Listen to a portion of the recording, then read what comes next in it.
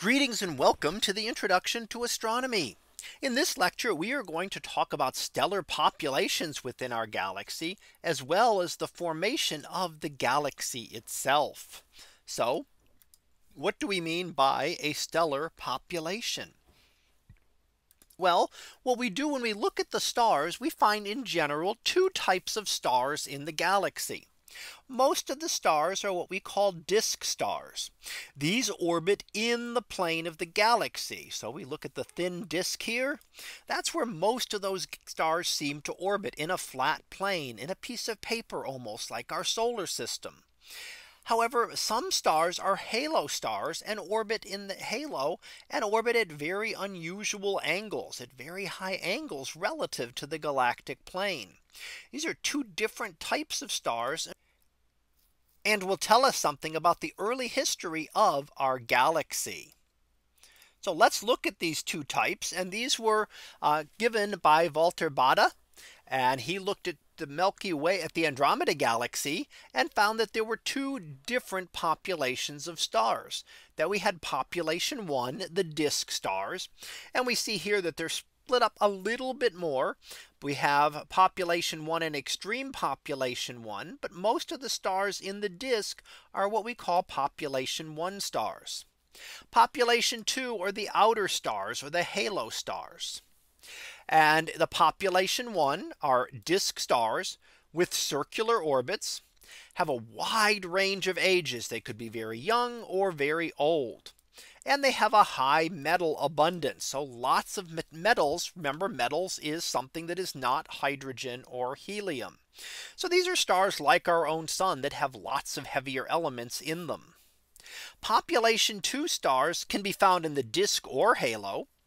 They have eccentric or very tilted orbits. They're old and they have a low metal abundance. Now they don't have zero, but they have a much lower concentration of heavier elements than something like our sun. Now in the real world, yes, there's probably a variation between this, and we kind of see that going from the extreme population 1, which would be the very highest metal stars, very concentrated to the disk, where we get a combination between population 1 and 2, and then we get further out to population 2. And then finally the question, are there any population 3 stars? Well, it depends on what formed in the early history of the universe. These are theoretically thought to have existed. They would have been extremely massive stars, which means they wouldn't have lived very long. They would have essentially no heavier elements. These would have been the first stars to form after the Big Bang.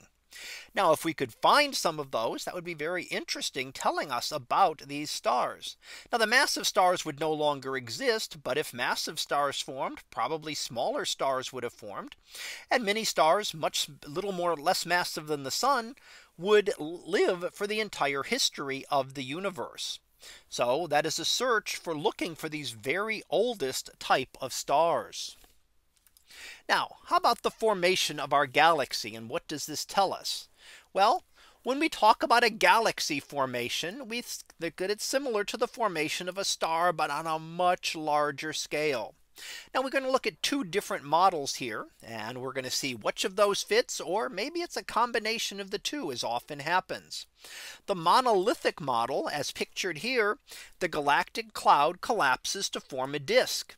That should sound very similar. That was the cloud that formed the sun, and it collapsed down to form the central star, as well as the planets around it. Now the very earliest things to form before it collapsed were old stars and globular clusters. Once they formed, they did not collapse along with the rest of the disk. So they remain in the halo around the rest of the collapsing galaxy. And then as material fragmented into pieces, they fragmented into clusters of stars, and then finally into star-sized pieces, which would undergo the same type of process on a smaller scale and form stars and planetary systems, as we've looked at previously. So this is one model where everything formed all at once. Now how else could things have formed? Well, let's look at what we call the multiple merger model. Maybe it was not so peaceful a formation as we looked at here. We are really finding now that galaxy collisions are extremely common in the universe. In fact, we have the Sagittarius dwarf galaxy and others are being torn apart by tidal forces of the Milky Way and become incorporated into our galaxy. So as a galaxy is torn apart, it forms tidal streams and in the halo of the galaxy. So we see some of those streams that are present around our own Milky Way that we've been able to measure. Now this is a drawing showing what it would look like from outside. Of course, we can't see this from inside, but we can measure those streams and see the remnants of those bits of galaxies that are now being torn apart. Now, tearing the galaxy apart does not hurt the stars or the planets in it. They get pulled away, but they just become incorporated within the other material of our galaxy. So we've identified multiple streams of these within our own Milky Way. So what happens with these collisions? Well, the collisions will stir up the gas and dust in the disk. So the disk becomes thicker and stars form in that thicker disk.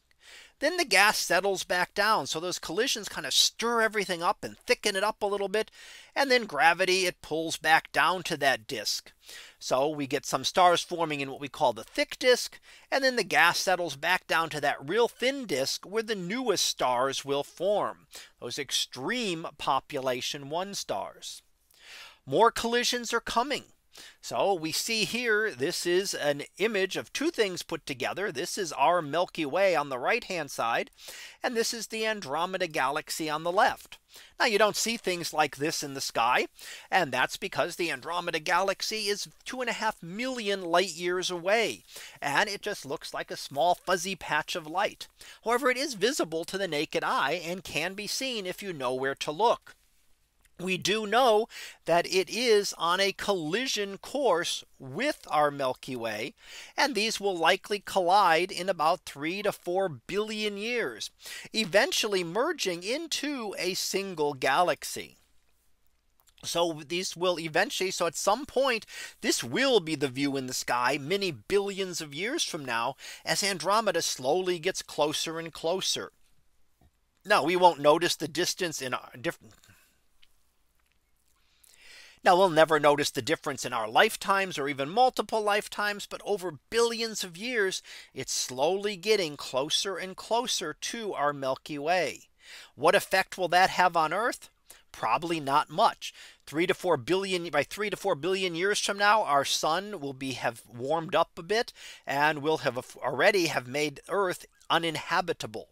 So at that point, what will happen to our sun? Well, it might get flung around in one of these tidal streams. It just depends on the exact positioning as the 2 galaxies collide together. But it is something to think about, that when we look at galaxies and their collisions, that it's something that our galaxy will show in a few billion years.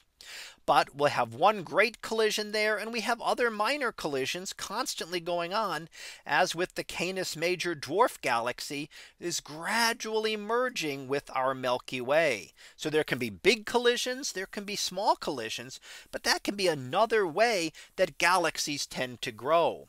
Now we tend to think it's probably a combination of these 2, that maybe some galaxy forms, a smaller galaxy forms first, and then grows through collisions. So let's go ahead and finish up with our summary. And what we've looked at is that we can divide the stars in the galaxy into 2 populations, population 1, which are the disk stars, and population 2, which are the halo stars. We think that maybe the galaxy formed by a larger version by the process we already looked at for star formation. But we also talked about collision between galaxies being important and explaining some of the structures that we see in our galaxy today. So that concludes this lecture on stellar populations and formation of the galaxy. We'll be back again next time for another topic in astronomy. So until then, have a great day, everyone. And I will see you in class.